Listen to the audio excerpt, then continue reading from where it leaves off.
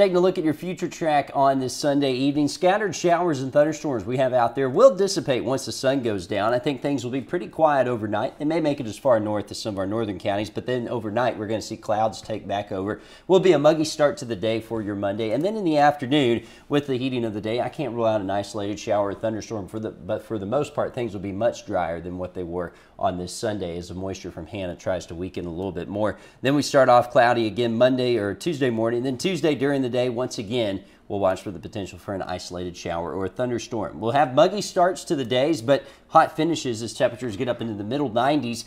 You combine that with the humidity, going to be feeling a lot warmer, close to 100 degrees in the afternoon. Then we'll start off in the mid to upper 70s Tuesday morning. Then Tuesday during the day, we'll watch a weak kind of cold front working towards central Texas. Shouldn't make it, but it will squeeze our temperatures up into the upper 90s for your Tuesday as well, with the potential for one or two of those isolated showers and thunderstorms. Here's your 10-day forecast. Monday 93, Tuesday 95, same on Wednesday, but watch what happens for the end of the week as high pressure tries to build back in. We'll start to crank those temperatures back up towards the triple digits, and then things are a little bit more unsettled next week, but by and large, the sunny skies, the partly cloudy skies, and the heat going to be winning that forecast battle as temperatures get back up towards the triple digits. Let's look at your updated 10-day forecast. Thanks for staying tuned to First Alert 25. I'm meteorologist Josh Johns.